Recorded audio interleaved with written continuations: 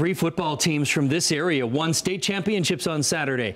Congratulations go out to the High Brighton Panthers, the Catholic Cougars. And perhaps the most unlikely of them all, the Harding University Rams. Sports director Nick Carboni has more on their story.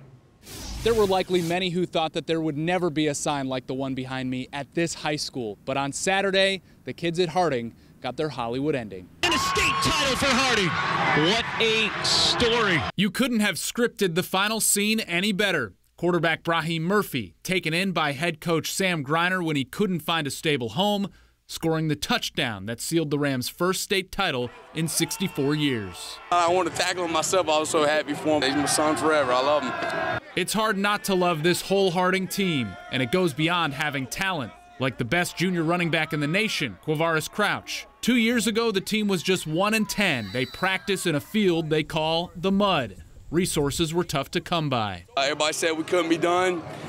People buried us. Not to mention the school was recently nearly shut down and has suffered some very negative headlines. We don't have a lot, we didn't come from a lot, and we all came together as a family. And that Rams family has a motto, which they proudly proclaimed on Saturday night. Make him stand up! Make him stand up! One more time! Make him stand up! Make him stand up with a capital H. The great thing is that we make Lord stand up on his throne and look down and see what he created. And Saturday, not only did he take notice, so did everyone else. Champions came a long way. This turned out to be a great story.